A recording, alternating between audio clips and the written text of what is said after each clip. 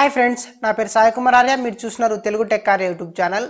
Friends, ఈ ఛానల్ని first time చూస్తున్నట్లయితే దయచేసి సబ్స్క్రైబ్ చేసుకోండి. నేను చేసే ప్రతి వీడియో మీకు నోటిఫికేషన్ రూపంలో రావాలనుకుంటే పక్కనే ఉన్న బెల్ ఐకాన్ కూడా ప్రెస్ చేయండి. ఫ్రెండ్స్ ఆల్రెడీ మనకు తెలిసిందే, షియోమి యాంటీ రోల్ బ్యాక్ ఫీచర్ని అయితే రెడ్మీ నోట్ 5 ప్రోకి అప్లై చేసింది అనమాట.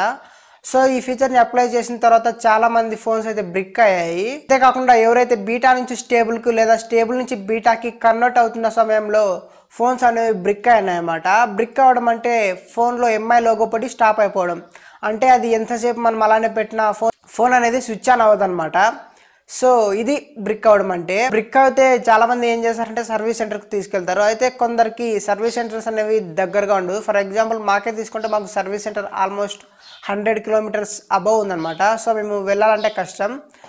సో ఎవరైతే ఫోన్స్ బ్రిక్ అయ్యాయో వాళ్ళందరికీ నేను ఆ ఫోన్ని ఎలా అన్బ్రిక్ చేయాలి, మళ్ళీ ఆ ఫోన్లో సాఫ్ట్వేర్ ఎలా ఇన్స్టాల్ చేయాలని మీకు క్లియర్గా ఎక్స్ప్లెయిన్ చేస్తాను ఫ్రెండ్స్. అంటే దీనికి ఖచ్చితంగా కంప్యూటర్ అనేది ఉండాలన్నమాట. కంప్యూటర్ ఉంటే మనము ఫాస్ట్బూట్ మెథడ్లో ఫోన్ని మళ్ళీ నార్మల్గా వర్క్ చేయించవచ్చు.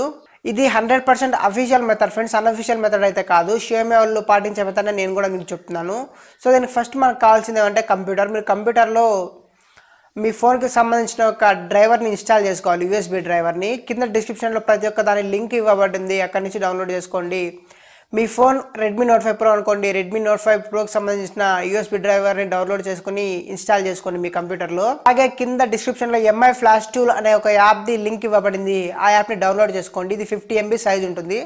దీన్ని కూడా మీ సిస్టంలో ఇన్స్టాల్ చేసుకోండి ఫ్రెండ్స్. ఒకవేళ సెక్యూరిటీ వార్నింగ్ అడిగితే రన్ అని ప్రెస్ చేయండి. సో ఈ రెండు కంప్లీట్ అయిన తర్వాత నెక్స్ట్ అనేది చాలా ఇంపార్టెంట్ ఫ్రెండ్స్, ఏమంటే రోమ్ సెలెక్షన్ అనమాట. సో మీ ఫోన్కు సంబంధించిన రోమ్ని పర్ఫెక్ట్గా సెలెక్ట్ చేసుకోండి. రోమ్ ఖచ్చితంగా ఫాస్ట్బూట్ రోమ్ అయి ఉండాలి. రికవరీ రోమ్ అయితే పనిచేయదు. ఫాస్ట్బూట్ రోమ్ రికవరీ రోమ్ అని తెలుసుకోవాలంటే ఫర్ ఎగ్జాంపుల్ మీరు రికవరీ రోమ్ అయితే మీకు ఫైల్ ఎక్స్టెన్షన్ ZIP అని ఉంటుంది. అంటే ఇది ప్యాకేజ్ రూపంలో ఉంటుంది, జిప్ ప్యాకేజ్ రూపంలో. అదే మీరు ఒకవేళ ఫాస్ట్బూట్ రోమ్ డౌన్లోడ్ చేస్తుంటే TGZ ఫార్మాట్లో ఉంటుంది అనమాట. ఇది రికవరీ రోమ్ కంటే కొంచెం సైజ్ అనేది ఎక్కువగా ఉంటుంది, ఆల్మోస్ట్ 2 GB ఉంటుంది. సో మీరు ఫాస్ట్బూట్ రోమ్ని డౌన్లోడ్ చేసుకోండి. మీకు ఫాస్ట్బూట్ రోమ్స్ ఎక్కడ దొరుకుతాయంటే కింద డిస్క్రిప్షన్లో లింక్ ఉంది, అక్కడ నుంచి మీరు డైరెక్ట్గా ఫాస్ట్బూట్ రోమ్స్ని డౌన్లోడ్ చేసుకోవచ్చు, లేటెస్ట్ వర్షన్వి. ఒకవేళ మీకు ఎలా డౌన్లోడ్ చేసుకోవాలో తెలియకుంటే కింద డిస్క్రిప్షన్లో నా వాట్సాప్ నెంబర్ ఉంది, అలాగే వాట్సాప్ గ్రూప్ లింక్ ఉంది, అక్కడ నుంచి నన్ను కాంటాక్ట్ అవ్వండి. నేనే మీకు డైరెక్ట్గా ఫాస్ట్బూట్ రోమ్ లింక్ ఇస్తాను. సో మీ ఫోన్కి సరిపడే రోమ్ని డౌన్లోడ్ చేసుకున్న తర్వాత దాన్ని మీ కంప్యూటర్లోకి కాపీ చేసేసి దాన్ని ఎక్స్ట్రాక్ట్ చేయండి అనమాట. TGZ ఫార్మాట్లో ఉంటుంది. దానంతా ఒక ఫోల్డర్లోకి ఎక్స్ట్రాక్ట్ చేసేసి ఆ ఫోల్డర్కి మీ నేమ్ ఇవ్వండి, మీ ఫోన్ యొక్క నేమ్ ఇవ్వండి అనమాట. ఫర్ ఎగ్జాంపుల్ మీరు Redmi 3Sకి ట్రై చేస్తున్నారు అనుకోండి, Redmi 3S అని ఫోల్డర్ నేమ్ క్రియేట్ చేసి దాంట్లోకి ఎక్స్ట్రాక్ట్ చేసేయండి. ఈ ఫోల్డర్ని మీరు C డ్రైవ్లోకి రూట్ ఫోల్డర్లోకి మూవ్ చేసేయండి. అక్కడ పెట్టిన తర్వాత మీరు ఆ ఫోల్డర్ని ఓపెన్ చేసి ఆ ఫోల్డర్ యొక్క లింక్ని కాపీ చేసుకోండి, లేదంటే డైరెక్ట్గా అక్కడి నుంచి మీరు సెలెక్ట్ చేసుకోవచ్చు. తర్వాత మీరు MI ఫ్లాష్ టూల్ని ఓపెన్ చేయండి ఫ్రెండ్స్. ఓపెన్ చేసిన తర్వాత మీకు సెలెక్ట్ అనే ఆప్షన్ కనిపిస్తుంది అనమాట. సెలెక్ట్ అనే ఆప్షన్ని ప్రెస్ చేసి మీకు కంప్యూటర్ ఓపెన్ అవుతుంది. సో దాంట్లో మీరు ఏ ఫోల్డర్లో అయితే ఫాస్ట్బూట్ ఫైల్ని ఎక్స్ట్రాక్ట్ చేశారో ఆ ఫోల్డర్ని సెలెక్ట్ చేసేసి ఓకే ప్రెస్ చేయండి.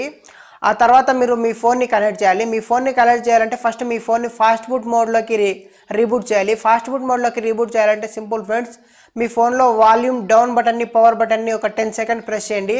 ఆటోమేటిక్గా మీకు ఈ సింబల్ కనిపిస్తుంది. ఈ సింబల్ కనిపిస్తే మీరు ఫాస్ట్బూట్ మోడ్లో ఉన్నట్లు. ఇప్పుడు మీ ఫోన్ని USB కేబుల్ ద్వారా మీ కంప్యూటర్కి కనెక్ట్ చేసేయండి ఫ్రెండ్స్. కనెక్ట్ చేస్తే మీకు అక్కడ COM1 అని కానీ ఏదో ఒక సింబల్తో మీ ఫోన్ కనెక్ట్ అయినట్లు చూపిస్తుంది MI ఫ్లాష్ టూల్లో. అలా కనిపించిన వెంటనే మీకు పక్కలో ఫ్లాష్ అనే ఆప్షన్ కనిపిస్తుందన్నమాట. ఫ్లాష్ అనే ఆప్షన్ని ప్రెస్ చేసిన వెంటనే మీకు ఒక 10 సెకండ్స్ లేదా 30 సెకండ్స్ అలా టైం తీసుకొని మీ ఫోన్ అనేది టోటల్గా రీబూట్ అవుతుంది. రీబూట్ అయిన తర్వాత ఒక 15 మినిట్స్లో మీ ఫోన్ అనేది డైరెక్ట్గా సాఫ్ట్వేర్ అప్డేట్ అవుతుంది.